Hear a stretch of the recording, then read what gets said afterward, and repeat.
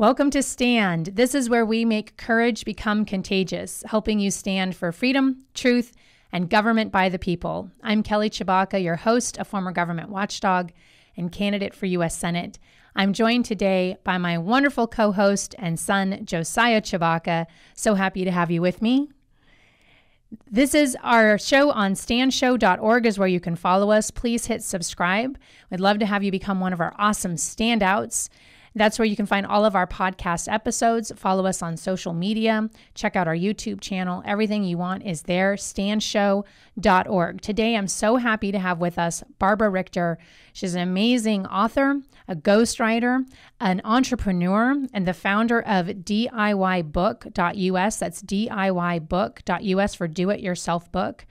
And she's also the host of a podcast called Writing for Immortality. She's been doing this professional writing for 20 years, and so we're so excited to have her talk with us today about the boldness and courage it takes to be a business owner and the freedom that comes with literacy, writing, and taking the stand for yourself. Barbara, thanks so much for being with us. We're so happy to have you today. Thank you for the beautiful introduction, Kelly. It's amazing to be here and with your wonderful audience. Yeah, we're very happy to have you. I have so many questions to ask you. I'm really inspired by what you've done in being an entrepreneur and writing. I'm inspired by how you help other people turn their memories into memoirs. I think that's fascinating. One of the things I want to really talk to you, though, is the difference in the dichotomy between legacy and literacy. We have a massive issue in America right now I'm super concerned about, where only 40% of our current youth are considered literate, and literate being where they're functional in society, where they can reach their potential, where they're even able to get a job that requires any level of reading. That's really concerning. So when you look at the numbers, there was a study that came out that less than 75% of Americans can read past 75% of Americans read below a sixth grade level. And so I love that you are helping people write books, and I want to talk about that. But one of the things that concerns me is when we think about what led to things like the civil rights movement or the freedom for slaves in America, what has led to freedom for an independence and democracy for countries around the world, so much of it ties to literacy. And I know that reading and literacy has been such an important part of your background. I wanted to just get some of your thoughts on the decline of literacy in America.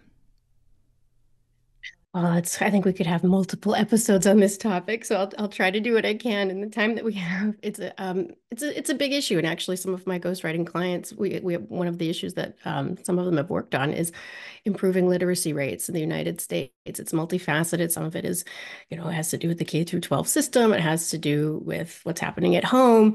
There's a lot of issues. So what here I am, I'm trying to get people to write, and it's hard enough when people are having a hard time reading. What I would say is that a lot of this it starts at home. If you can get people at home reading with their family, with somebody that they trust or that they love, it almost doesn't even matter what. You'll get a spark, you get this feeling of ownership, and that can lead you to so many different things in life. But you're right, this is just such a huge issue. I mean, I don't even know where to begin with it. But once you do have the ability to read, wherever your level is, and when you can increase your level to something more advanced, the world opens up to you. And I think that's something that gets lost with, I just don't know if people are talking about it, that when you can read and you can comprehend, your brain is doing things, your brain is getting stronger, and you're better equipped to deal with what's going on in the world around you. Yeah, that's right. There's a great freedom in literacy. It's something I think that was really lost during COVID. I know that your generation, when you were in high school, was really shut down because of the lockdowns and COVID, and kids were just really lost. It seemed like 2 years of just like a literacy setback as they didn't have those prompts at school and weren't forced to do reading at home. How did you get into being such an avid reader and writer? Where did this passion of yours come from? Oh, I think if I had done anything other than working with books, it would have been strange. I grew up in a house full of books. My father is a nonfiction author. He's working on book number 11 right now. And growing up, he was a journalist and he was a book editor. So every day felt like Christmas because we would be getting review books. They would be coming in, and they were books that were coming out on children's books, cookbooks, adult books, everything. We had access to it all. So it was a free for all. And there were really very few constraints on what we were picking up out of the boxes. If my dad was not reviewing it, we could take it. And so that's really where it started. And there were just books everywhere. And you can't really see behind me, but in the rest of the house, I've continued the tradition. There's books in the bathroom, there's books in the kitchen. They're everywhere. So you really can't go someplace without picking one up. So that's really where it started. And I've continued with it. So I read forever. I've been writing forever. And I've been really, I guess, blessed because my daughter has also picked up this bug. And I will say during COVID, unfortunately, the schools did shut down, but she was okay because she just got to go and sit and read her books in her room. And I ran out of books to give her. So, which I feel very fortunate to be able to say I was in that position. One thing I want to say is that you cited that study about kids during COVID who lost their reading levels. I did see another study recently that also found that kids were able to bounce back, but it also depended on the kind of system that they were in. If the school systems that they were in were also prepared to help them bounce back. So kids are flexible. If you can give them the resources and the scaffolding that they need, they can rise to the occasion. That's interesting, Barbara. What school systems were more helpful for kids bouncing back with literacy? Schools that had robust English programs, that had early intervention programs, things that you would expect. Oh, that's super interesting. So let's talk a little bit about what it's like being a woman who's an entrepreneur and business owner. So you've been in your own business writing, for 20 years. You've launched DIYbook.us, where you not only help with ghostwriting, but you help people with really easy process for being able to prompt people in the writing process. I really believe anybody can write a book. It's actually the discipline that's hard. It's almost like a weight loss program. Anyone can lose weight. It's micro decisions over time, right? And writing a book is really similar. But if you don't have a coach, you don't have someone in the gym helping you, you don't have a weight loss program, and you're kind of like that. You're like a boot camp instructor or a gym instructor, your gym trainer for book writing, which is amazing. But it must have been really hard saying, this is an idea that I have. No one else is really doing that, helping someone with that concept with an online process for helping somebody write a book. I'd love for you to talk to the audience because there might be other budding entrepreneurs listening in, people who want to write a story or they have an idea, they don't know where to start. How did you decide I'm going to start a business and I'm going to persevere in this? What are some of those challenges you've had to overcome? Well, I have to, I guess, back up a little bit. Before I launched my ghostwriting company, I actually used to be a teacher. So I guess deep down in my heart, I always want to help people, whether they're learning French lit in that case, or if they're writing a book, I want to help. So my ghostwriting company, with ghostwriting, it's an intense, relationship. I call it like a 9-month marriage. But it can be an expensive undertaking for a lot of people. And what I found, for every client that would work with me with ghostwriting, I would probably turn away a dozen who had wonderful stories, had great things to say, but they couldn't afford working with me. And that really made me sad. So I said, well, how can I help people actually write their stories in a way that's affordable and in a way where they're not going to get scammed? Because unfortunately, in the ghostwriting world, if you go online, you can type in ghostwriting services and you'll see people who will write a whole book for you for, $500. And they also, by the way, they wrote like The Cat in the Hat and Little House on the Prairie. And by the way, all of these companies, they all wrote the exact same book. So they wouldn't be out there if people weren't using those services. So that really got me upset too, that people were getting taken advantage by these other companies.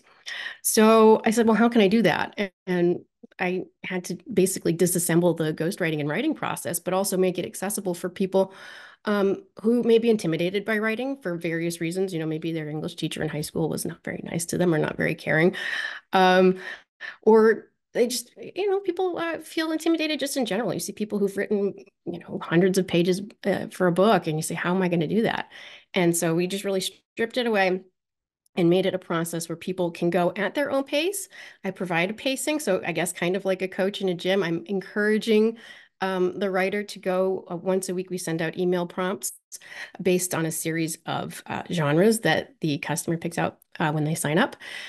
But they don't have to follow them because the beauty about writing like a life story is that it's personal to yourself. So if you want to write about your military history, if you want to write about your faith journey, if you want to just write about your family or adversity, any of those things, you can choose those and you can write them when you want, when you feel like you can. And the nice thing about the prompts that we give is they're based on my experience with ghostwriting clients who have covered all these different topics anyway. So I try to be as hands-on as possible without me actually being there helping them.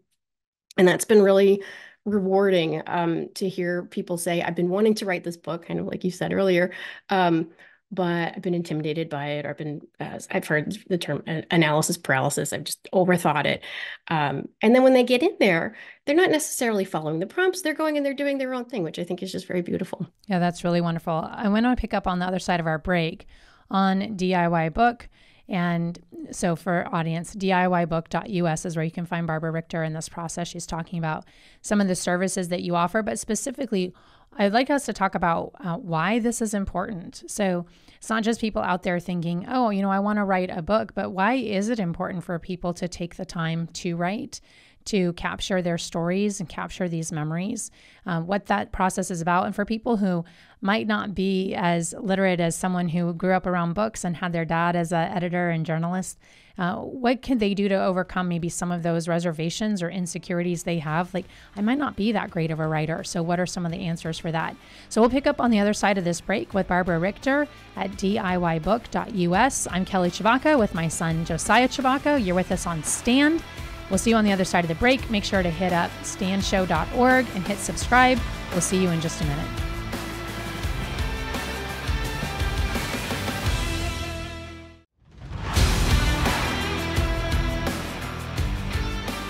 Welcome back to Stand. We're here with Barbara Richter. She is the founder of DIYbook.us, a ghostwriting service allowing you to write your own books with the help of professional writers who can really help you bring your stories to life. She specializes in personal memoirs.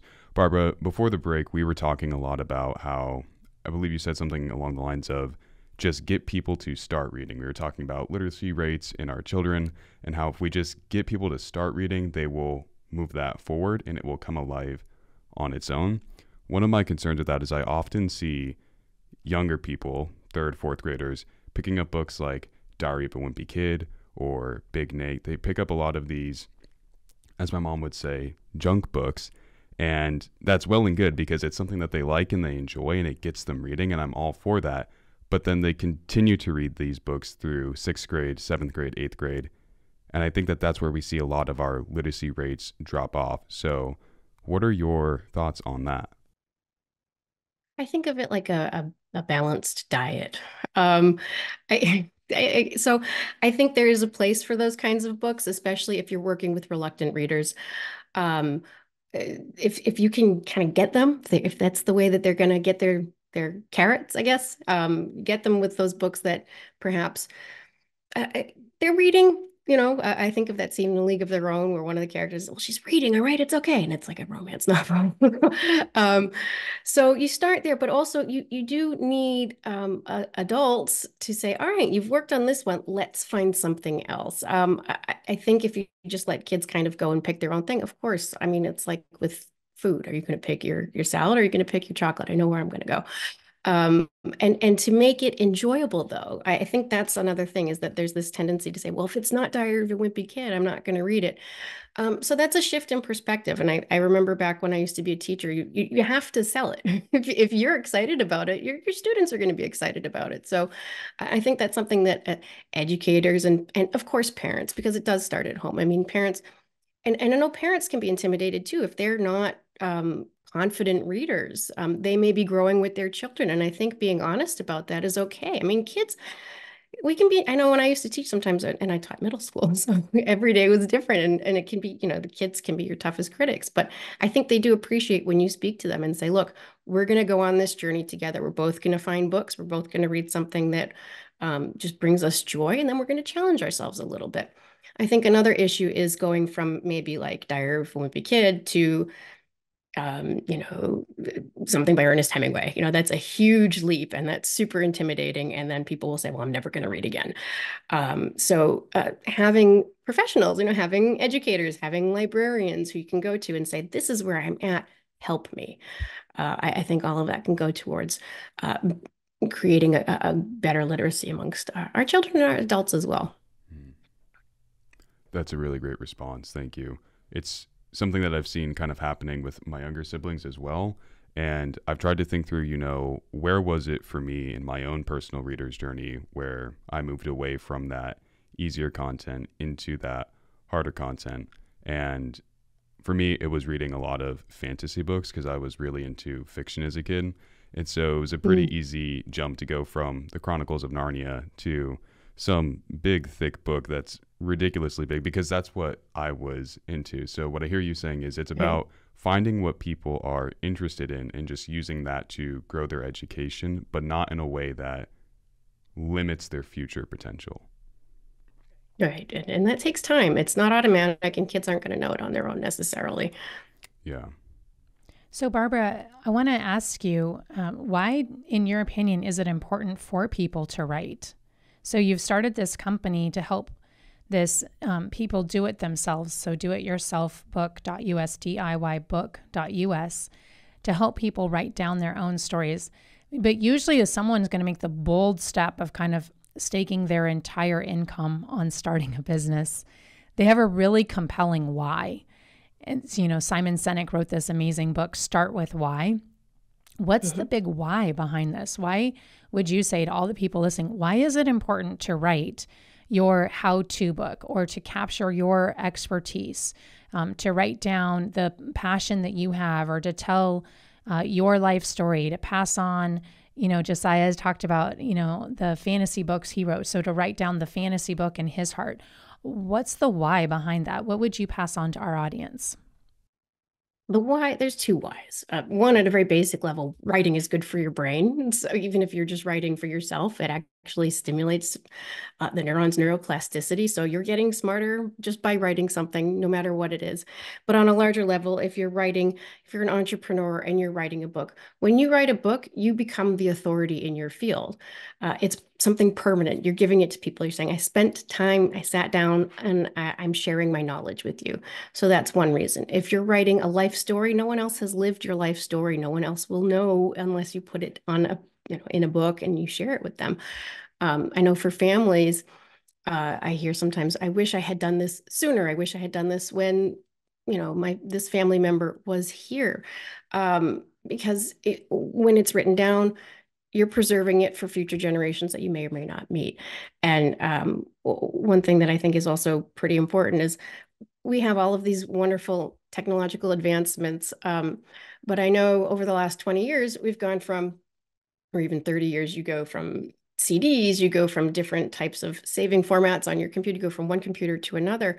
You can lose files, you can lose photos. Who knows what we're going to be using 10 to 15 years from now.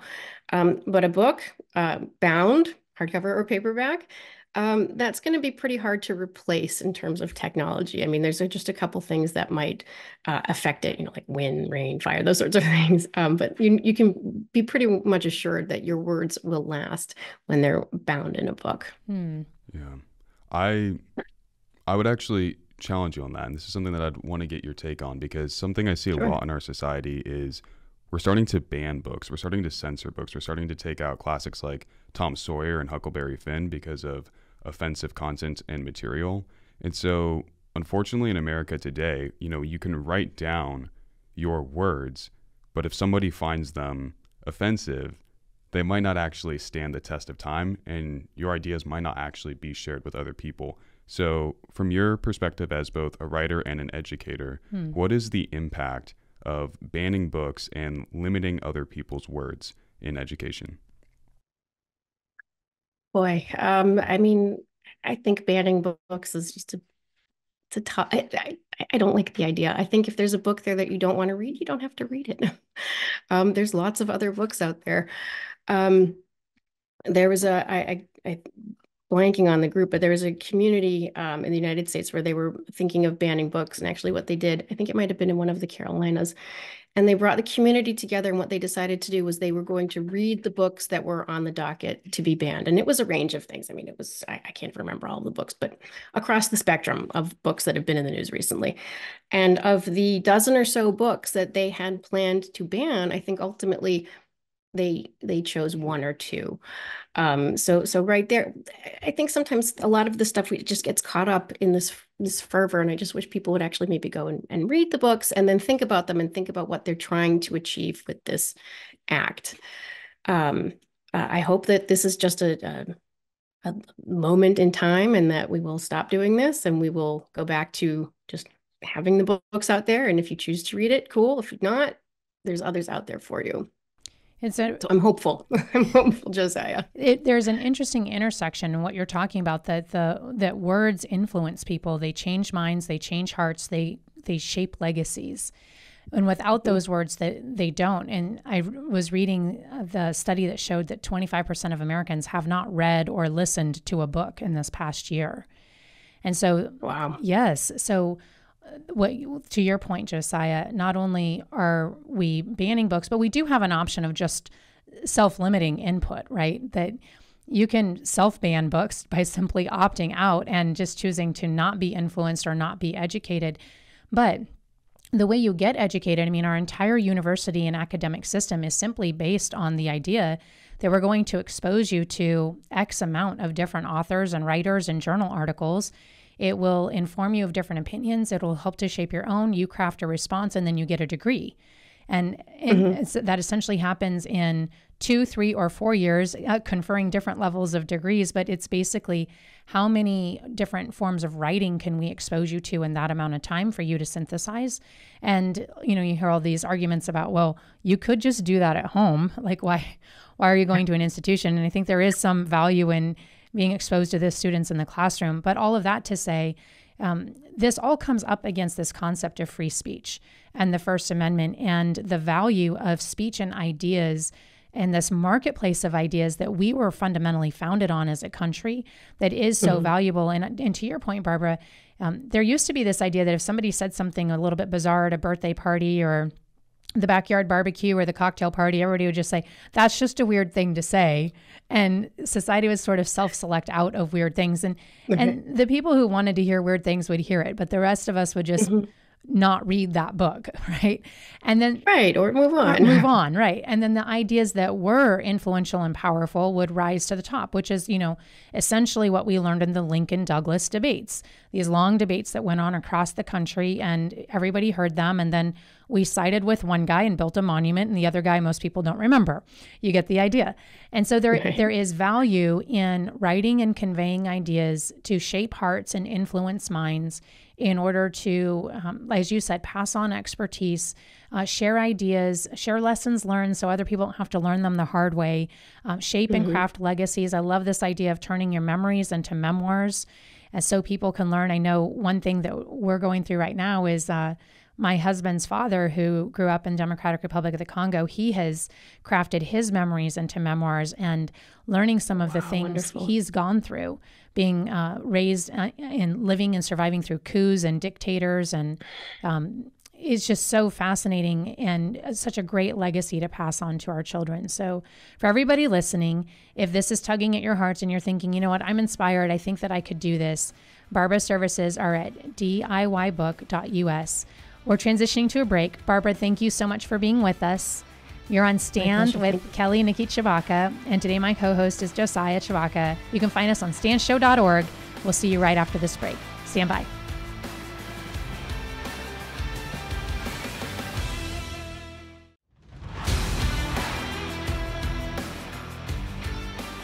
Welcome back to Stand with Kelly and Nikki Tshibakas. I'm Kelly Tshibakas, and today my co-host is Josiah Tshibaka. We just finished an awesome interview with Barbara Richter, who is the founder of diybook.us, talking about all things freedom of speech, the importance of writing, and literacy rates in America. Josiah, you are one of our affected youth. You're still in the public school system in America, affected by literacy rates in America. And here in Alaska, our literacy rate across the state is well below 30%. I'm not sure what the exact number is. I just know it's been dropping significantly in these last several years. In some parts of our state, I think our literacy rate is at 10% in some of our communities. And so this is something that directly affects us. And one of the questions we were talking about is not only how do you get people to write when they can't even read?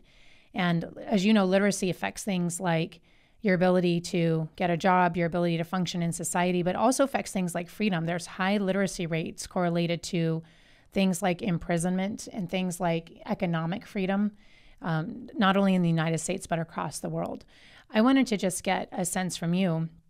What do you see, having been in school? I mean, we're even graduating kids, not just in Alaska, but across America, who are not literate, who don't have, I'm not talking about sixth grade literacy, I'm talking about even less than that.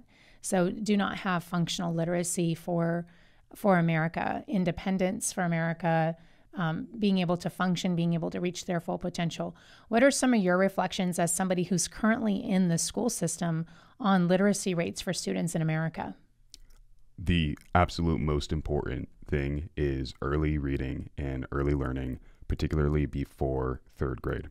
So hearing about this mass illiteracy epidemic spreading through Alaska is extremely concerning to me, because I just learned that 60% of our students in at least Anchorage in kindergarten through third grade are well below, not just below, but well below the average, the national average, not necessarily even proficiency, but the national average for reading literacy.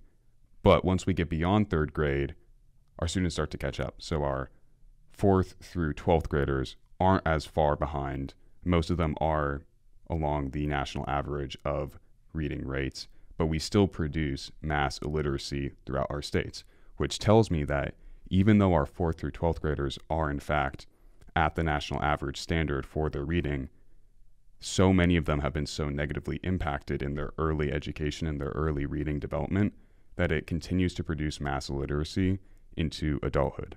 So targeting that kindergarten through third grade time, anyone below 8 years old, and seriously focusing on reading literacy, proficiency, and even excellency in that time period is absolutely crucial to having a literate society. I think that's a really great point. One of the things that I've been focusing on is early intervention tools, making sure that we have the tools needed. We can't always count on parents or a stable home environment to really be pushing reading or excited about reading, being able to run to the library or get resources for reading. And so we really need to be able to equip our schools to have early intervention resources that work, that give good data, that give good support to the teachers, to the students, and then to whoever is taking care of the kids back at home, in order to push early intervention so that they can target, they can see what's the gap, what's the need, and then how do we target it with resources to make sure that the kids have what they need in order to close that gap. And I think you're right that targeting it between pre-K and third grade is really the area that we need to focus on. And I really believe this has been a debate across America. What about funding for schools, funding for education? That funding does not need to go into more administration, more overhead, more people at the top. It does not need to go into more buildings and more sports yards. It needs to go into these intervention programs. It needs to go into teachers who are performing, who we actually produce metrics so that we're actually putting money towards results. Because continuing to just fund a system and fund a organization metric, if you will, that actually is just producing illiteracy doesn't work. As we know, government will always grow. The education system is part of government. Government will always grow. It will always consume resources. And unless its feet are held to the fire, it will not produce results. And we really need to focus on this, on producing literacy as a result, producing, I would say, a love for reading as a result, so that our kids actually have the skills and the strengths that they need in order to contribute to that marketplace of ideas, reach their full potential, be functioning in society, be equipped for the workplace, so that we can have a strong America and a prosperous America in the future. Otherwise, we will produce class after class after class, and then ultimately a generation of non-readers. And how will those generations, we talk about America's greatest generation, how will those generations of illiterate Americans even compete against China and Russia and these countries that obviously are adversarial to us and undermining us every chance they get, let alone countries that are right next door to us, like Mexico, that are competing with us in trade right now and competing with us even at the border? Yeah, absolutely. So one of the things I was going to bring up is, you said instilling a love of reading in children, not everyone has the opportunity to run to the library. And the thought that put into my mind is, the library here in Anchorage isn't safe. Like, Yes. if I were a father, I would never let my child go to that library. We don't go to the library. We don't go to the library. It's and become we're a homeless readers. It's become a place filled shelter. with illiterate people. And so as we continue to produce a society of illiterate Americans, this next generation of illiterate Americans is going to feed into that vicious cycle of making an unsafe, unproductive society in which reading is not accessible to the majority of people, furthering the problem even more. So something to note there, this is a vicious cycle. Illiteracy is not like literacy. Literacy does not self-reproduce. It doesn't replicate. That's a great point. Literacy does not just happen. No. Illiteracy does, in fact, it's contagious. It's cancerous. It replicates on its own. The other thing that I would touch on is talking about education funding and how throwing money at the problem doesn't necessarily fix it. There's a very classic American saying, if it ain't broke, don't fix it. And I would kind of reverse that saying and apply it to funding in education. If it's still broken, don't act like it's fixed. You can throw money at a system that's working. If a system is working and in well order and producing results, and then you throw money at it, you're going to see an exponential explosion of production and success and excellence in your students in that system. If the system is broken and you throw money at it, you're just throwing your money out the window. So while I absolutely support increases in education funding, it needs to come into a fixed system that is already producing results with the resources that it has. That's a really great point. It's a basic investment principle. You don't throw bad money after bad money. If your investment isn't producing results, you don't say, well, maybe if I up my investment, this one will do better. You end up changing your investment manager or reallocate your portfolio. And that's fundamentally what needs to happen. As someone who has spent a career as a government watchdog, you actually can make changes in government without changing the money. You change the system, you change the process, you change the people, you change how funds are currently allocated in order to drive mission and results before you say, okay, now we're going to put more money into this in order to pump up the results. But right now, we have to ask, what are we funding? Because what we're funding fundamentally is illiteracy. Exactly. If you are funding a system that is not producing results you want to see, why would you even put money in that? Why are you choosing to produce results that you then say you don't want to see? That's right. Something I think is encouraging is we do have models across the country. Just like Barbara was saying, there are schools that have actually succeeded and done this well, not only in fixing the pre-K to third grade intervention and literacy challenge, but fixing it pre-K to 12. And we have great models of school systems. They're not just in private schools. And as a side note, we've had not so great experiences in private school, and we've had some really great experiences in public school. So whether it's public school or charter school or homeschool or private school, because we've done them all in our family, there are great school systems that can be modeled across the country for whoever's listening to this, because this show is broadcast nationally, that we can model our school systems after, and we can say, we don't have to create this from scratch. We can look at who's done it before. There are plenty of people who've walked this path ahead of us and figured this out. Reading didn't start in this century. Reading has been going on for a while, and people have figured out the tools for literacy a while ago, and we can model after what they've done and then improve on it for our culture, our context, and our communities, and figure out what works best for us. But we don't have to reinvent the wheel in order to make this thing work. So I would recommend that we look at these best practices and implement what works instead of trying to figure out something from scratch, or as you say, continue to invest in systems that aren't working. Right.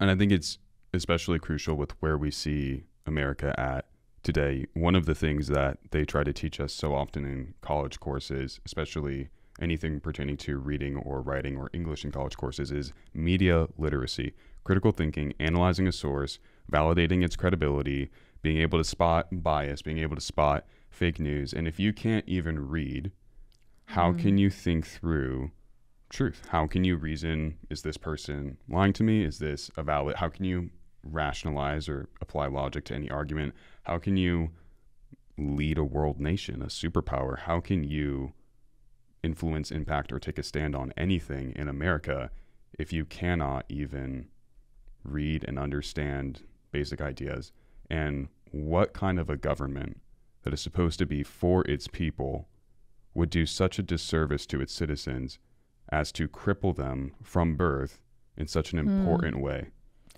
But yeah, by perpetuating illiteracy, it really leaves us open to indoctrination and disinformation and someone telling you what to think instead of how to think, which really disempowers the people.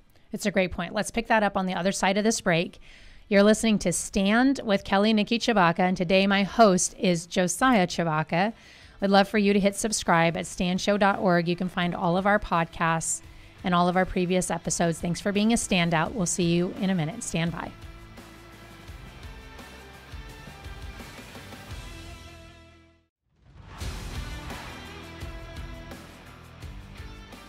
Welcome back to Stand. You're on Stand with Kelly Nikki Tshibakas. I'm your co-host today, Josiah Tshibaka, here with my wonderful mother, Kelly Tshibakas, and we're going to talk about Dune. Dune is one of my favorite book series of all times, and I was super excited, as you know, when the Dune 2 movie came out. I saw it twice, as you know, in theaters, and I was disappointed, to say the least, unfortunately, because I'm a fan of the series. I'm a fan of the novels, right? And so when I see certain characters portrayed in certain ways that weren't up to my perceptions or my imagination of those characters, it's personal for me. You know, I was going to say, it actually was a good movie. Tell me why you're so disappointed. So I will be totally candid. They're good movies. If you're watching them as their own stories, they're good movies. My issue with it is it wasn't my story. It wasn't the Dune that I read. It wasn't the Dune that I had built in my mind. And I think that really portrays the importance of writing. So I was sitting there, and for our audience who doesn't know, I have ADHD. So I'm sitting there with my ADHD brain and just ripping into this when I should be working on literally anything else. But I'm just sitting there with my thoughts, right? And I am contemplating the impact of writing and the adaptations of books into movies, right? And I was really also looking at The Hunger Games because I read The Ballad of Songbirds and Snakes and I loved it. It was a phenomenal book, one of the greatest books I've ever read. And the movie was a great movie, but it didn't live up to the movie was star not the power. book. It was not the book. Why is that? Why do we get so disappointed when adaptations don't fit our reality? So I was thinking through this, and it really occurred to me that when someone writes a book, they're writing an idea. They're portraying an idea, an image, a character, a picture, imagination. When you read that writing, you're not actually reading. You are writing in your mind an interpretation of that person's mental image, right? So I can read Dune, and you can read Dune. And it could say, Paul Atreides is a young, skinny, 15-year-old male with curly black hair. And you and I could envision two completely different looking individuals. Yeah, two totally different characters in our mind. Exactly, because we wrote out different ideas based on the prompt given to us. So when you read a book, you're actually writing ideas in your mind and writing things into your imagination. When you watch a movie, you are reading someone else's adaptation. You're reading what someone else wrote in their mind. You're now visualizing someone else's imagination or what they wrote and imprinted in their imagination. Exactly. You are reading someone else's thought writing, so to speak, and you are thereby losing your ability to write your own imagination, to write your own thoughts, to build your own Dune. So for all the people who haven't read the Dune novels, every single one of you enjoyed the Dune movies. Right, I liked it. I didn't read the book. Exactly. I was like, cool movie. You've never read it. You enjoyed it, as you should. They're great movies. They're great stories on their own. But for those of us who have written our own thoughts about Dune, it is a completely different experience. And I think that really encapsulates the importance of writing.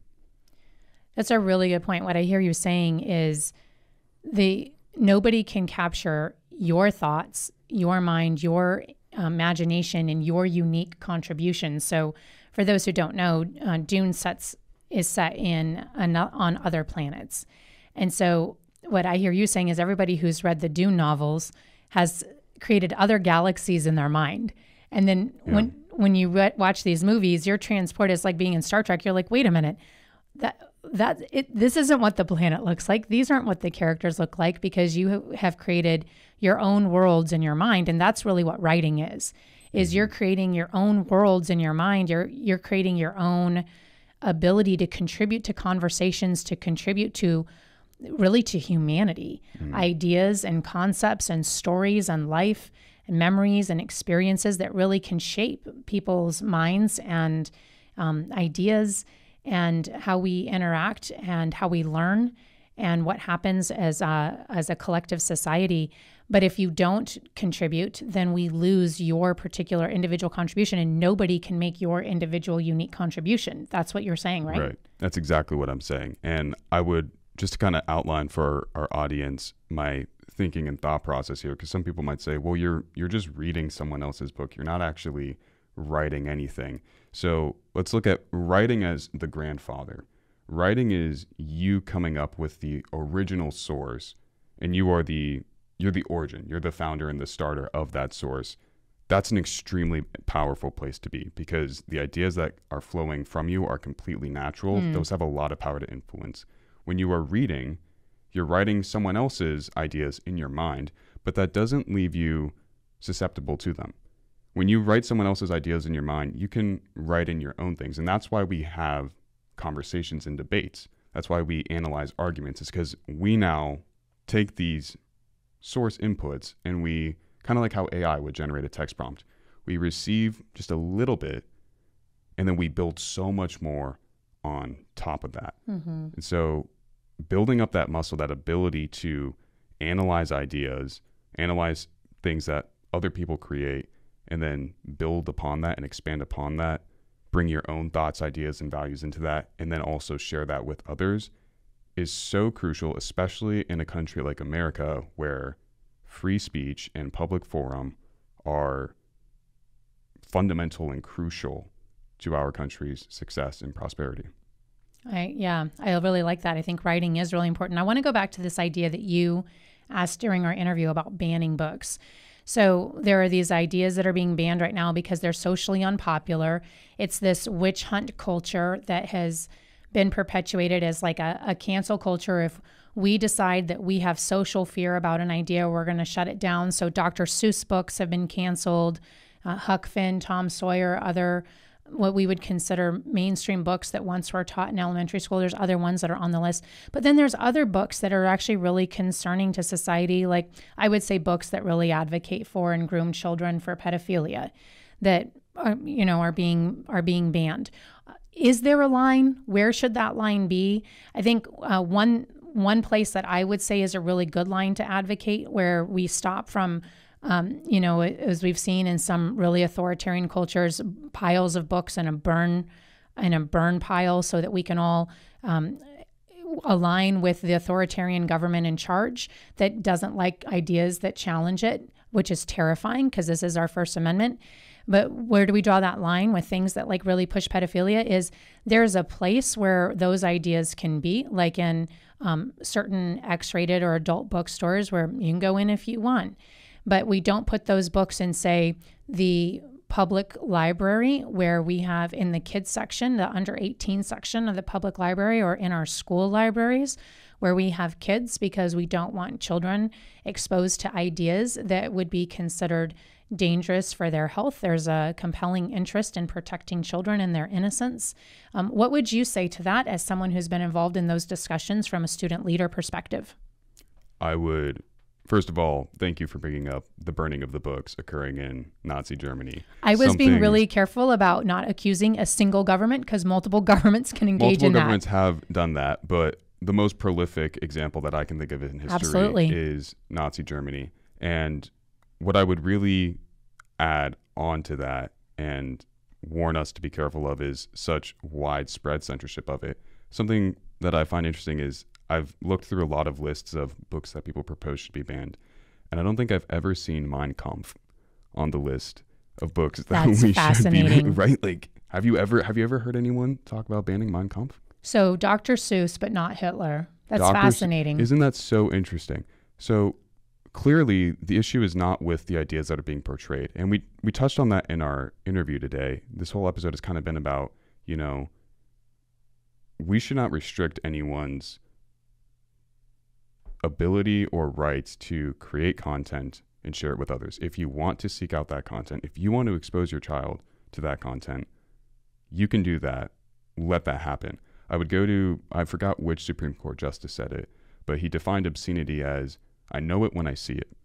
So when we talk about what should or should not be allowed in a third grade classroom, I know what should or should not be allowed in books in a third grade classroom when I see it.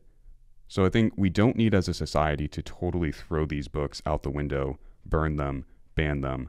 We also don't need to allow just anything to be accessible to anyone. There's certain content that absolutely should be restricted to only people who are willingly, intentionally seeking that knowledge. You know, it's a really good point. We do this with movies. Exactly. Movies have certain ratings. You can't come see this if you're under 18. Right. Yeah. Nor do you have the authority to just access it like on pay-per-view at home. Right. You have to put in codes and stuff in order to access certain rated movies. It's a good point. And I think our society is doing a really great job with that. I think so many cities, states, counties have started these book advisory boards where, just like we talked about in our interview today, the community actually comes together, reads the books, and then decides, okay, what should we or should we not have it? So I think a solution would be something along those lines. You know, we'll know obscenity when we see it. Let's not be overly political. Let's all come to the table with all the books that we are concerned about being in kindergarten, first, second, third grade classrooms, all the books we are considering banning, and let's read through them and then decide as a community, okay, what contains pedophilia and should not be allowed? What contains dangerous, advanced political thought that should be reserved for people who can, like any radicalizing material, should be reserved for someone older who has constructed the ability to analyze abstract thought. Let's sit down, decide as a community, okay, here's what we like, here's what needs to be restricted but not removed. It's a great idea. Thanks, Josiah. Standing for free speech, freedom, truth, government by the people. This is Stand with Kelly and Nikki Tshibakas. Today, my co-host is Josiah Tshibaka. You can find us on standshow.org, where you can hit subscribe on any of our podcast platforms, or on YouTube and Rumble. Become one of our standouts. We'll see you next week on standshow.org.